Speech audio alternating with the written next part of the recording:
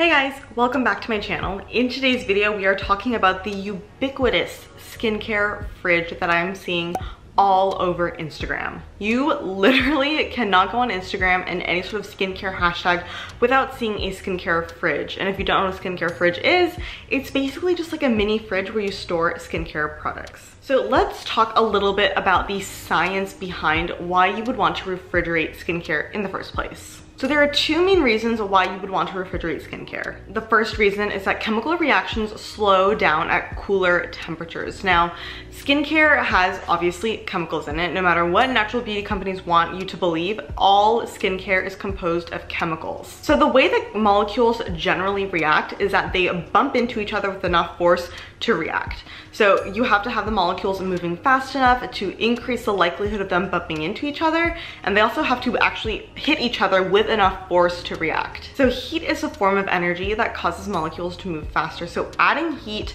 to a reaction causes the molecules to move a lot faster and bump into each other with a lot more force. And most of the time in skincare, you generally don't want these reactions occurring in your skincare products after you've bought them. Chemical reactions in skincare products are really unwanted because you don't want to change the chemical composition of your skincare products. If you buy a serum, you want to be applying the ingredients that that serum is supposed to contain, not some weird byproduct of some reactions that are going on in your product. So if you reduce heat in the skincare product by refrigerating it, you're basically slowing down any sort of chemical reaction from occurring. Now, keep in mind that that doesn't mean that cooling down your skincare products by sticking them in a skincare fridge is going to completely stop any unwanted reactions from happening.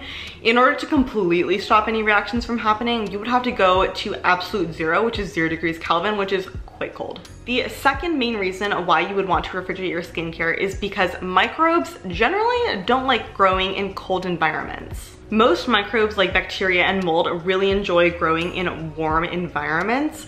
And so when I worked in my research lab during undergrad as a chemical engineering major, I worked a lot with E. coli cells, which is a bacterial cell. And in order to grow my E. coli strains, I had to put them in an incubator at a nice warm temperature. So keeping your skincare products in something like a fridge really inhibits microbial growth. However, it is worth noting that the packaging of your skincare products really matters. So packaging like jar packaging generally tends to be quite unsanitary because it really runs the risk of microbial contamination. Because think about it, in a jar packaging, you're dipping your fingers into it, you're dipping a spoon into it, whatever apparatus you're using to get the product out potentially is containing microbes.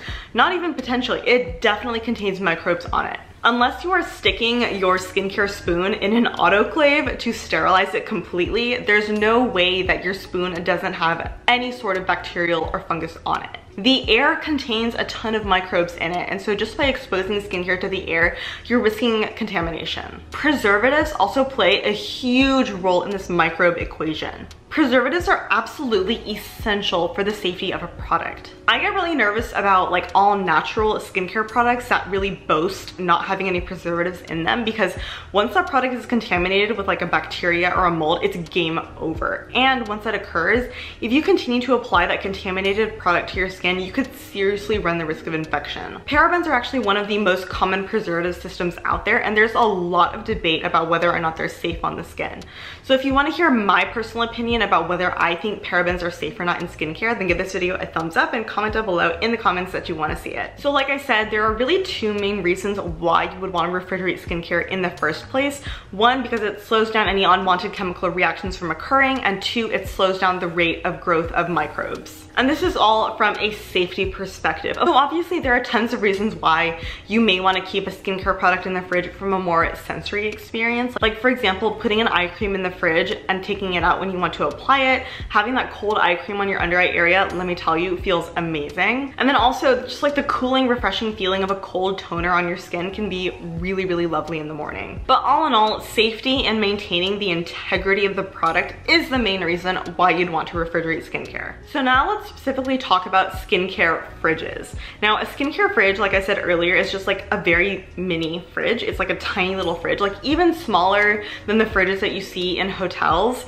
Think smaller than that. They're like really tiny and they're really cute. So the title of this video is are skincare fridges worth it? And it really depends on what product you're using. In my opinion, if you're using more natural skincare that doesn't have aggressive preservative systems in place, you may want to refrigerate your skincare. But honestly, in my opinion, there's absolutely no need to go out and buy a separate mini skincare fridge to put in your beauty space. Not only will it increase your energy bill, but it also increases your carbon footprint. And like, honestly, it's 2020, it's time to wake up. It's time to, you know, really make conscious decisions on how to be a little bit more sustainable for our future. I read a quote somewhere that said that sustainability or like environmentalism is not about one person doing it perfectly. It's about thousands and thousands of people doing it imperfectly. So that's what I want you to take away from this video, is that even though it's a good idea to refrigerate some skincare products, there's no need to go out and buy a skincare fridge, because it's just not a sustainable way to do skincare. So I'm gonna guess that you have a functioning fridge at home, and so there's really nothing stopping you from sticking your eye cream or your toner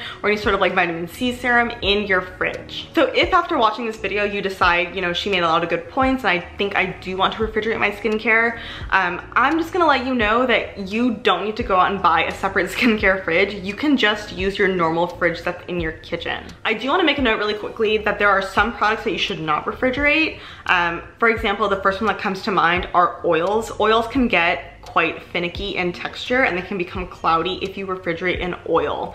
So keep that in mind. Oils generally don't need to be refrigerated because it changes the texture of the product, but for stuff like vitamin C serums, which are very unstable, for eye creams, if you want that like cooling sensation underneath your eyes, if you want to put a toner in the fridge so you have that really refreshing feeling on your skin in the morning, those are all fine to refrigerate. So hopefully this video answered your question about whether or not skincare fridges are worth it. And in my opinion, no, you absolutely don't need to buy a skincare fridge if you have a functioning fridge in your house. Not only do skincare fridges increase your energy bill, they're also kind of bad for the environment in general, and they're just a waste of money and energy. So all in all, I hope you found this video helpful. If you liked it, then give this video a thumbs up and comment down below with what kind of videos you want to see on my channel, because I am uploading 3 times a week now, which is kind of a lot, so help me out here and come up with video ideas.